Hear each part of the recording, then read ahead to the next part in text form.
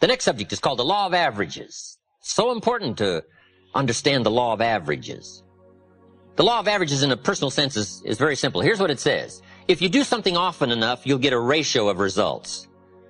It's important for leaders to understand ratios. Because if you're working with people, you got to have some charts. You got to know ratios. You got to be able to evaluate your own performance, their performance. Ratios. What do we mean by ratios? Well, let's say you're in sales, you join a company, and you start representing the product or the service. And you're first getting started, you talk to 10 people. 9 say, no, I wouldn't care for any. 1 says, yes, I'll take some. We call this your opening ratio. You say, well, that's not too good a ratio. Well, it all depends. Okay? But it's your opening ratio. So at first, you don't worry about what the numbers are. At first, you just get some activity going.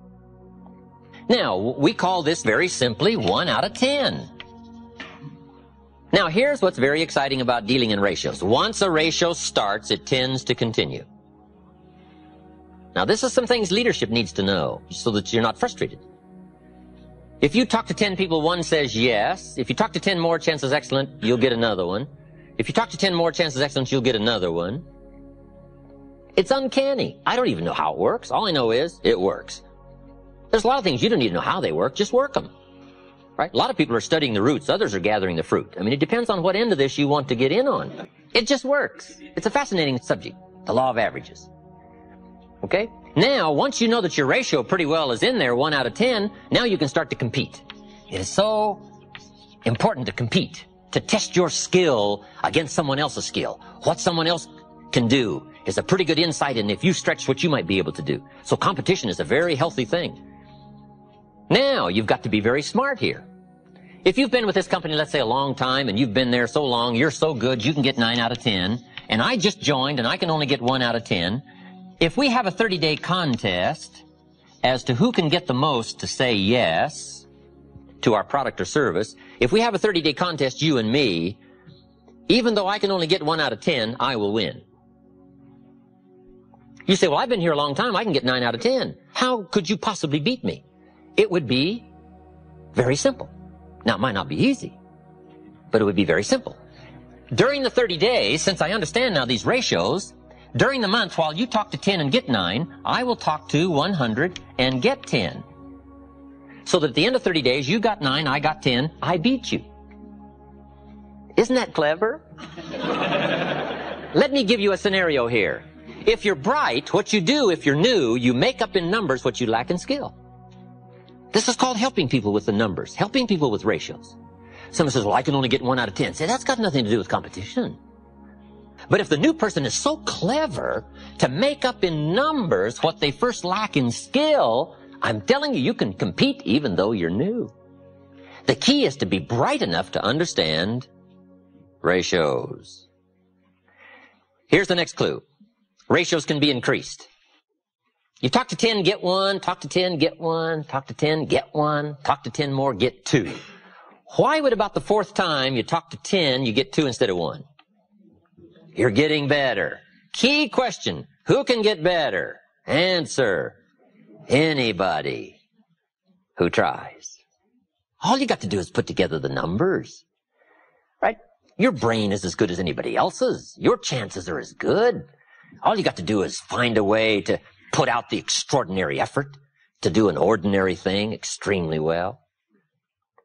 Ratios.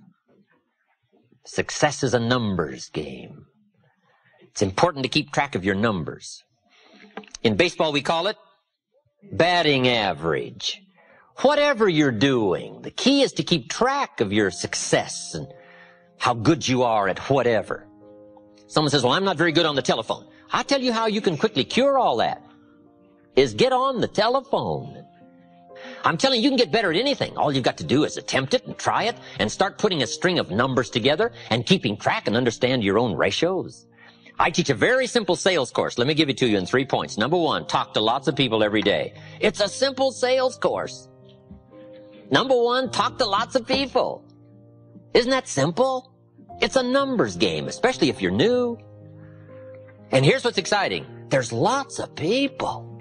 You don't have to worry about people. So just talk to lots of people, even if your presentation is very poor. If you put the numbers together, I'm telling you, something will happen. If your presentation was so poor, you went around every day saying to everybody you could meet, you wouldn't want to buy anything, would you? Sure enough, somebody's going to say, well, maybe I would. What are you selling? I'm telling you, it's just about that simple. If you put the numbers together, if you talk to lots of people every day, two things will happen. Number one, you're bound to make sales. I'm telling you, some people buy for the strangest reasons. Hey, some people buy out of sympathy for the salesperson. I'm telling you, you can find some people that'll buy out of sympathy.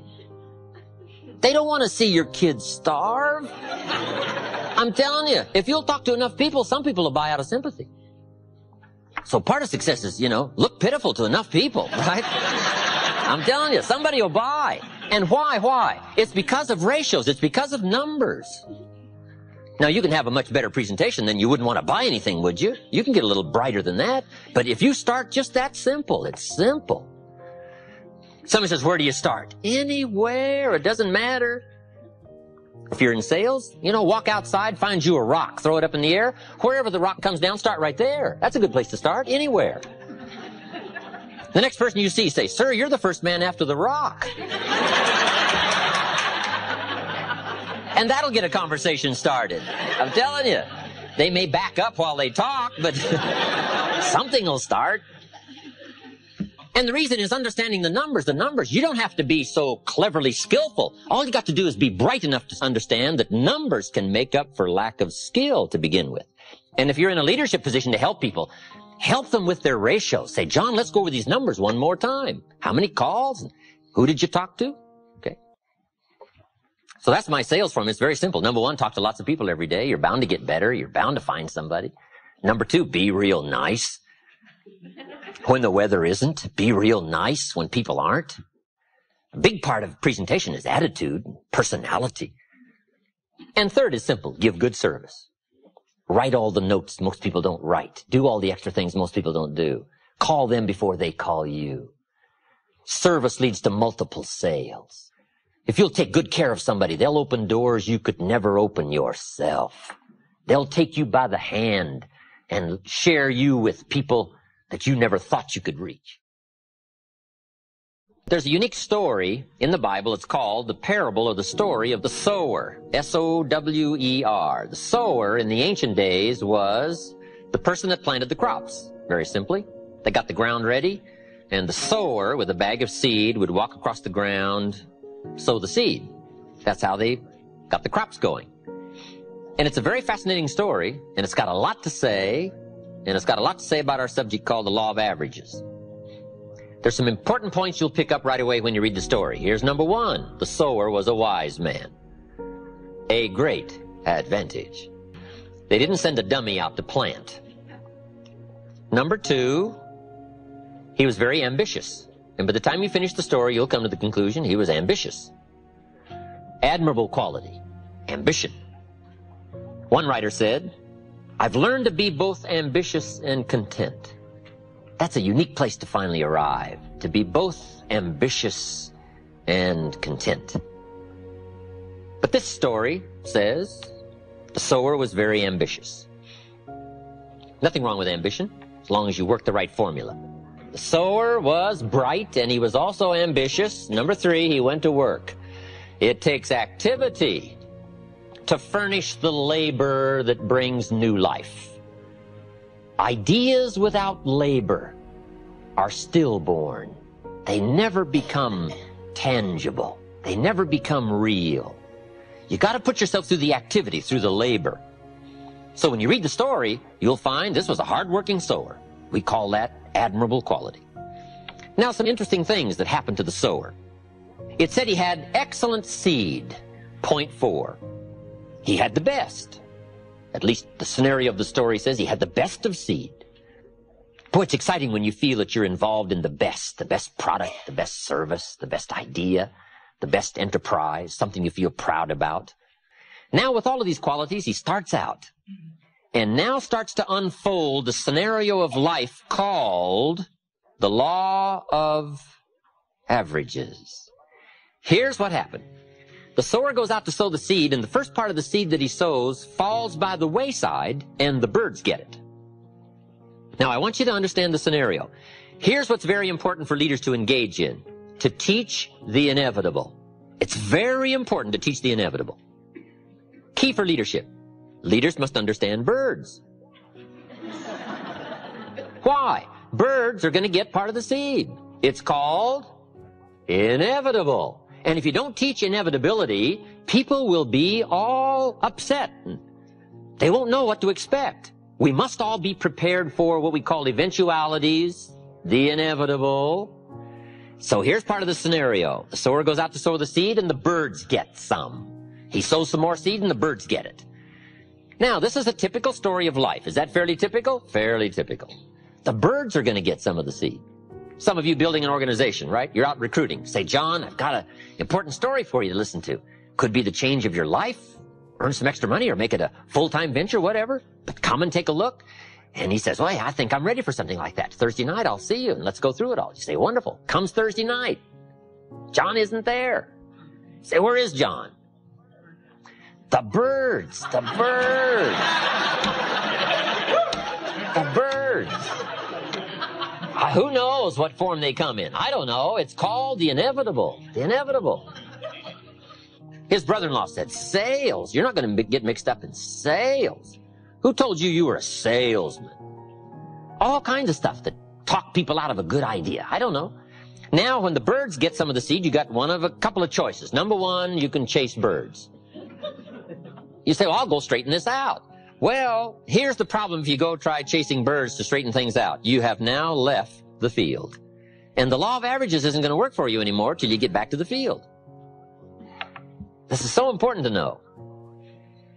What to spend your time on and what not to waste your time on. The best thing to do is to spend your energy and time on the things that count and understand the law of averages. Okay? And not chase the birds, but to stay in the field.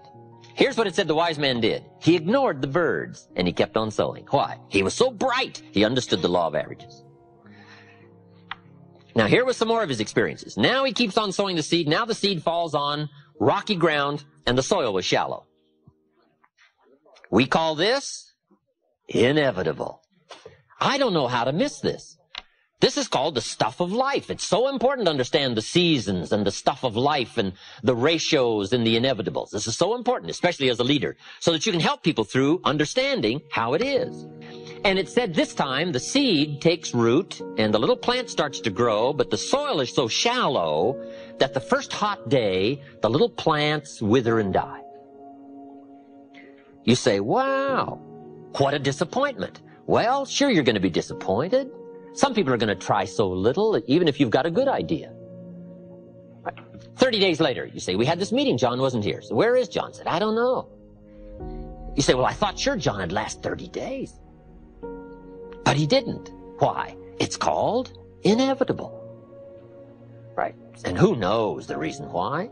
John isn't here anymore. Somebody said, boo. And he quit. He quit. First hot day. Now, you're going to be disappointed, especially if it's somebody you like, somebody you know.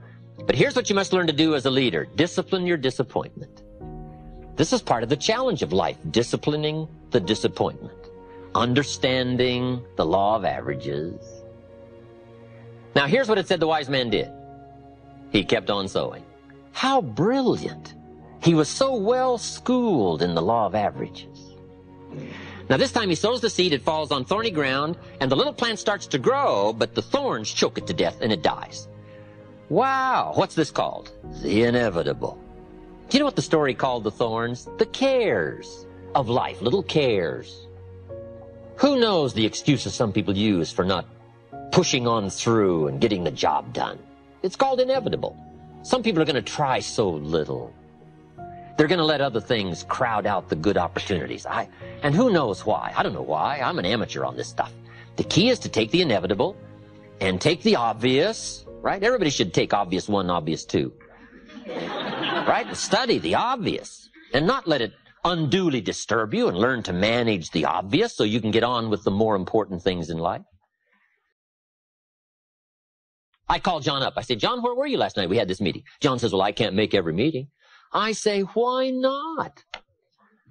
John says, well, I got a lot of other things I got to do. I say, what are they? You won't believe the list John gave me. The backyard fence was sagging, and the dogs are about to get loose. You just can't let your dogs run loose. I say, okay, John. John says, the screen door came off the hinges, and you just can't let things fall apart. You got to take time, keep things fixed up. I say, okay, John. Some extra trash piled up in the garage. You just can't let mountains of trash take over. You got to take care of your trash. I say, okay, John. Some people have the incredible ability to major in minor things. I don't know why. We call this inevitable. We call it a mystery. It's part of the scenario of life. The scenario of the story of the sower is to prepare us for the inevitable called the law of averages. Now here's what it says. The sower kept on sowing. He was so bright, evidently he'd been schooled in...